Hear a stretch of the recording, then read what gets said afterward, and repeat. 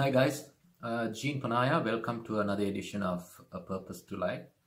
Last year I did a solo paddle trip up north, and that was one of the most rewarding moments that I could recall, given the fact that I have never done a solo canoe trip, and other than joining with my family and or going with my office colleagues.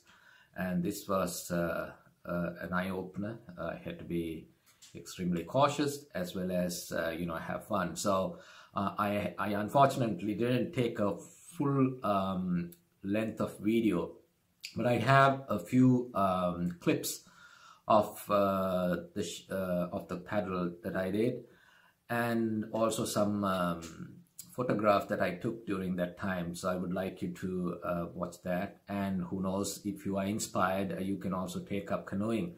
It's one of the most soothing hobbies I have come to accept, and I cherish every moment. Mind you, I don't swim, so I am always cautious, and if the water is too rough, I tend to choose the time of paddle, or use, not just or, but I always use the personal flotation device, and that's something that you guys also must have, whether you know to swim or not. Regardless, the weather in the water can change within seconds, so it's always better to be prepared. So enjoy the video, and please subscribe, place your comments, and place your likes as well. Thank you.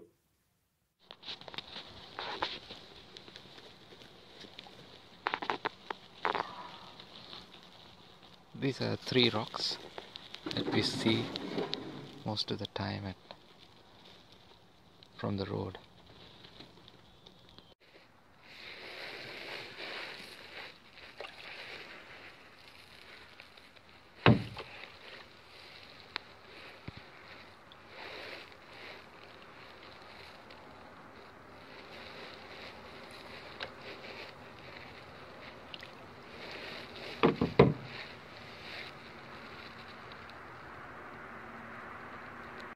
I apologize for the quality of this video.